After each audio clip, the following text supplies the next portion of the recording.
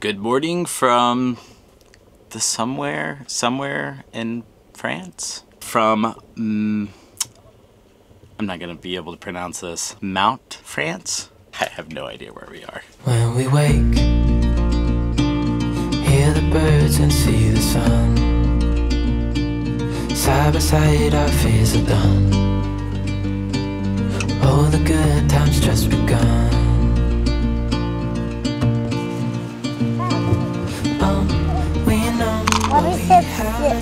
Mommy said sticks in there. Will you come look at the waterfall with me? Yeah, in a second. In a second? Yeah. Beautiful.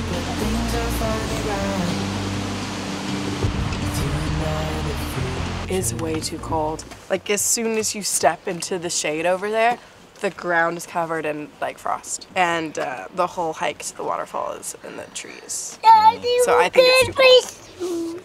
Your shoes are all wet. Oh, how about we call an audible and go into town and get some coffee? Yeah, coffee. That sounds great. Okay. First we're gonna see if we can find some The coffee. gear garage in this thing has been amazing for our double stroller, all our bags, and everything else. Oh, don't forget our bowl full of rocks and dirt and sticks. Yep, got it. Here you go. I should probably Yeah, let's not forget. just leave that there. Here you go. We knew when we flew over here that we were going to RV from France to Barcelona and Spain, but there were a few countries we wanted to hit along the way. We want to stop in Monaco, where you cannot actually take the motorhome. We're gonna have to find a way to get to the city without it. We want to take the motorhome into the tiny country of Andorra that borders both Spain and France. But today we're gonna cross another one off the list that was a bit of a question mark. We're gonna go spend the night in Switzerland.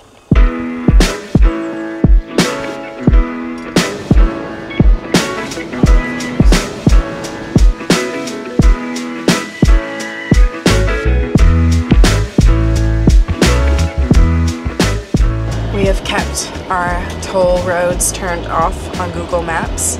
As we learned the past couple days, this is really the best way to get into the French countryside or the Swiss countryside today.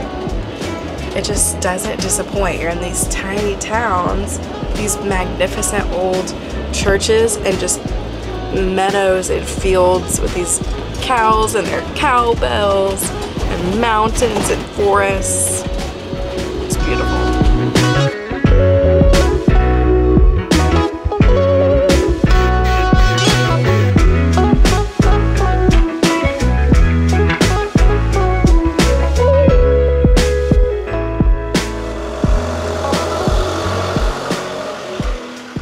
Every road that we've driven down is a 2-lane road, despite the way it looks. They're so tiny. Fortunately, we fit on all of them. Not always when other cars are coming, but normally we fit. The reason we ended up on this tiny back road is that there's supposed to be a waterfall in 0.2 miles. But right now it's just like steep incline on both sides, crazy big green trees. This is gonna be our last stop before we cross the border, I think. It says you're here. They got the one parking spot. Yeah, it looks like there's a hike right there.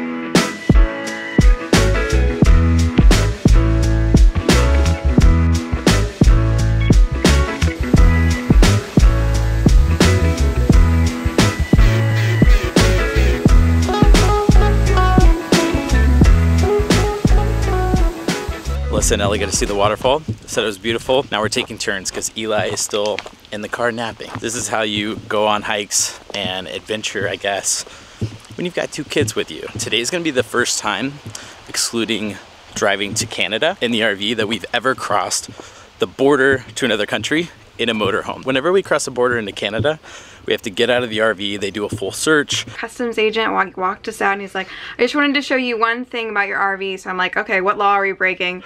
They broke our door handle off. So hopefully it will not be that intrusive driving into Switzerland today. Over the years, if there's one thing that will consistently pull Alyssa and I off of our path and onto a detour, it's a waterfall. There's something about them.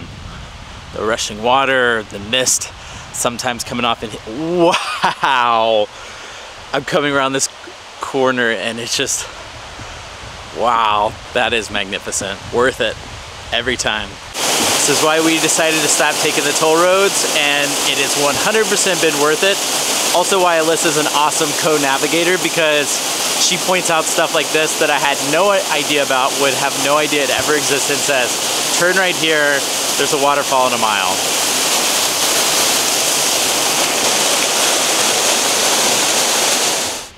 RVing in France, pretty great. I think we said that like 20 times. I'll quit saying that. Next stop, Switzerland. Weird, that looks like a border thing. We like literally left the waterfall 1 minute ago. I didn't realize we were right here. Which way do you need to go? Oh yeah, this way. Wait, I don't know. No, no one's in there. Yeah. Just crossed into Switzerland. I like stopped at the crossing. Okay, but wait, everything literally just turned red. Everything's red. I just crossed the border, I guess that's it. Look at that. Very anticlimactic. I was like stopping, I was like, do I need to stop and talk to somebody and have a conversation, show them my passport? Just drive on in. Welcome to Switzerland. Canada, take notes. First impressions of Switzerland. Looks a lot like this town in France that we were just in 1 minute ago. I'm pretty sure I flew my drone into Switzerland. I think you literally just flew the drone into Switzerland. I can't believe this.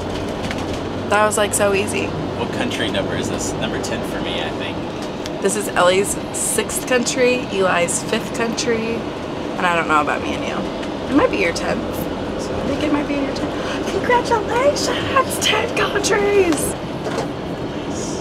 10 countries, 50 states. 2 kids. I don't know. Lots of RVs. I was just trying to do more numbers. Gosh, I don't even want to count how many RVs we've had. Probably 10. We just got our first glimpse of the mountains around this corner. Oh my gosh. They're massive. Over here. Please pull over here. Oh my gosh, look at that view. Okay, let's eat lunch and enjoy this view and then go through the crazy road. Let's get our stomachs full before we go on a bunch of twisty, curvy roads. That's a good idea.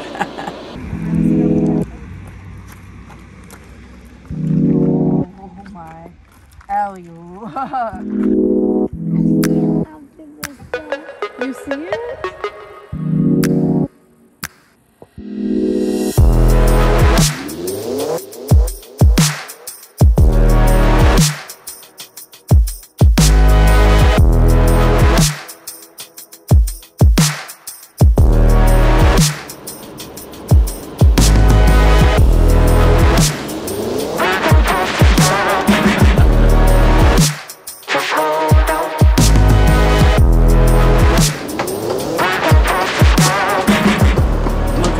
Focus. Status update. 1 mile into Switzerland. 45 minutes later. We have driven said mile. This is the most windy road I've ever driven in my entire life. I've got a row of cars behind me. There's nowhere to pull off. Switzerland's supposed to be a nice neutral place. I'm sure they'll be happy. Hey kids, do y'all want to go get some cheese dip and maybe some chocolate dip? Yeah, and I'll eat chocolate cake. It says we're 5 minutes away from where we're going to park. I think this has so far been like the easiest city ever to drive into. Right? Thanks for that jinx. No, I'm not jinxing it. We're 5 minutes away. We're so close. Open right there. Turn right here. Wait, no, not this one. I think this is the street parking that they're talking about, maybe. We might only get like a driving tour of Geneva today. Like, oh, right up there is like where Park for Night wanted us to park. Should I just pull over here? Just pull over here and let's make a plan. Okay.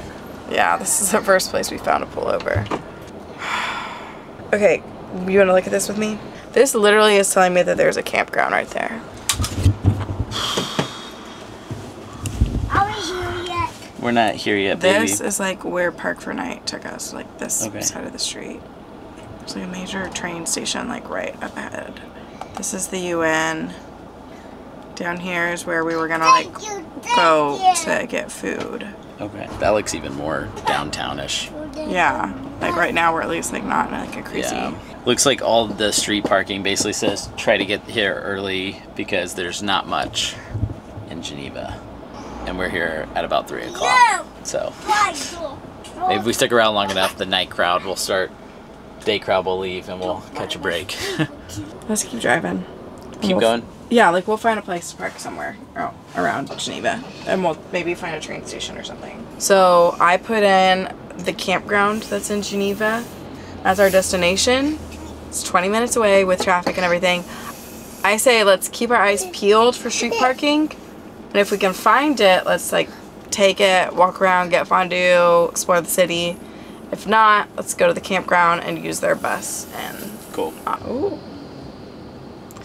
Very close to that cable car. Oh my gosh. Sometimes you're curious about whether or not you could park in a place, but then you see somebody else doing the thing that you want to do and you think that it's okay. That's what we just did. We just saw another motorhome over here taking up a couple spots. Yeah, do this one. It's like 2 parking spots or room for us. Is this free parking? It says parking maximum 3 hours. I will not exceed 3 hours. Here's the deal though. Free or paid. I feel like I paid for this with my anxiety. It's gonna be like 50, I saw it was either 50 or 75 bucks to go to the campground. It's like really expensive because of its proximity to the city. So honestly, as long as the parking ticket is less than that. That's what I'm thinking about. Who wants to go get some food? Me. We found what was just regular parking, but we were able to squeeze our motorhome in there. While it's still not a huge motorhome, it's a very large vehicle by any European standard. So I'm actually really proud of the fact that we rolled into what is not a small town in Geneva, and we're able to actually find something. I was ready to give up and go to the campground. You were ready to give up an hour ago. I was.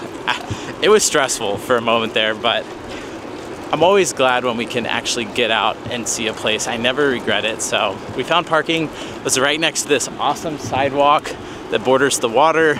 So we're gonna walk into town, and we have one primary objective.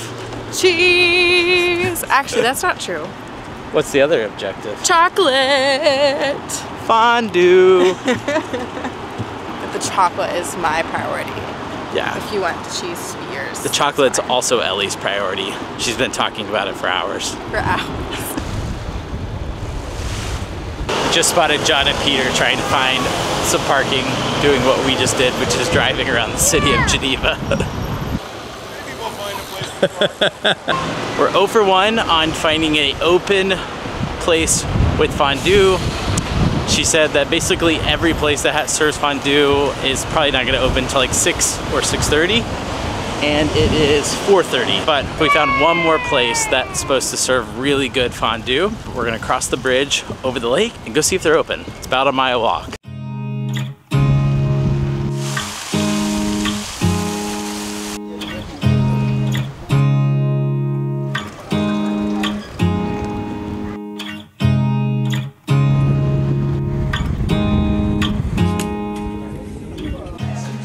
What did you get? Chocolate. Is it chocolate drink like you wanted?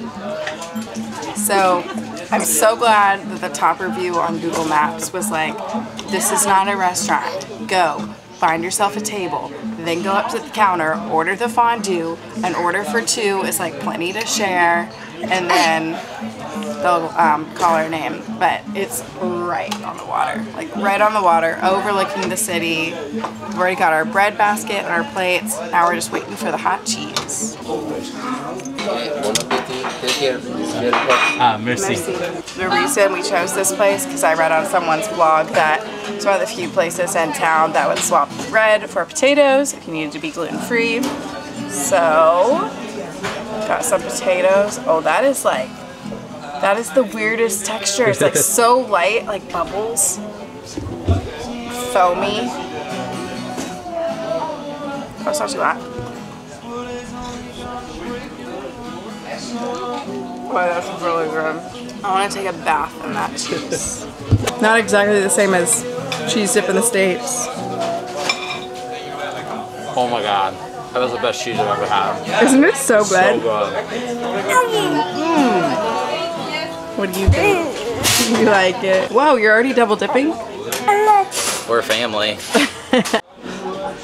Today I feel like we faced a couple obstacles trying to find parking in the city and then having a couple places closed before we got here, but it's really sweet when the ending spot is as good as this. The cheese is incredible, great ambiance. Someone's over here playing a guitar. This is really perfect. Good find, babe. One day in Switzerland, this is what you have to do. Hey guys! It's our friends! We got enough friends! To being reunited. Oh, In reunited. Switzerland! Switzerland. Let's have a convention. And that too.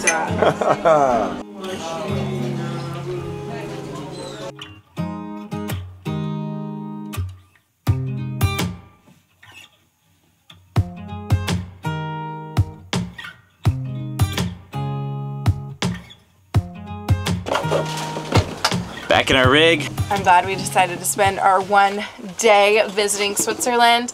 John and Peter and Tom and Kate are all going to meet up with us, and we're all going to actually spend the night so we can say that we really visited Switzerland at a parking lot just north of the city. So we're going to head that way and then turn in. That cheese and wine has was amazing. done me. It's the best cheese I've ever It had. was so satisfying. All right. Good night.